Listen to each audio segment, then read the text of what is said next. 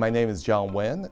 I've been a professor here at Rensselaer Polytechnic Institute since 1988, so this is my 26th year as a faculty member. I'm a professor in electrical engineering. I'm also the head of industrial and systems engineering. We started working with this quadriplegic individual, David Whalen. He's wheelchair bound. He could move his arm, but he has no control over his fingers.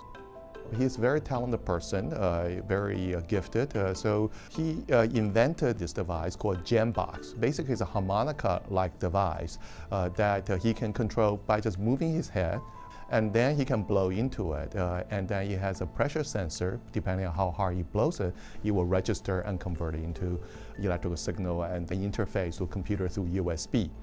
And so we're working on that, and while I got to know David more, I realized that there's so many other things that David needs to do. And one of them was to have an assistive device that can pick up things for him and move things. So we decided to hire an undergraduate team, and we got a trio of students who work on this project, and it was very exciting. When we saw the Baxter with 2 arms, 270-degree freaking arm, and human-friendly, and for the price, we couldn't believe it.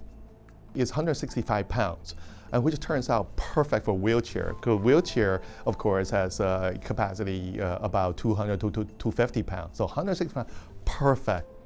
The greatest challenge will be to go from a demo mode to something that will operate on a daily basis.